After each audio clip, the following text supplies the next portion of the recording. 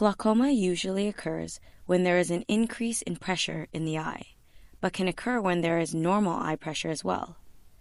This pressure causes damage to the optic nerve, leading to decrease in peripheral vision and potentially blindness. Your eye is divided into two chambers, the anterior chamber at the front of the eye and the posterior chamber at the back. A fluid called the aqueous humor is produced by the ciliary body and circulates between the two chambers to clean and nourish your eye. Once it reaches the edge of your iris, it leaves the eye through an opening called the trabecular meshwork. In some forms of glaucoma, more fluid can be produced than is removed. This leads to an increase in pressure in the anterior chamber. Eventually, the pressure throughout the eye increases and exerts force on the neural fibers of the optic nerve.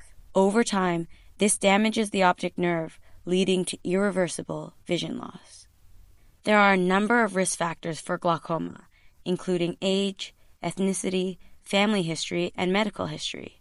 Early detection through regular comprehensive eye exams with an optometrist or ophthalmologist is key in preventing vision loss in those with glaucoma.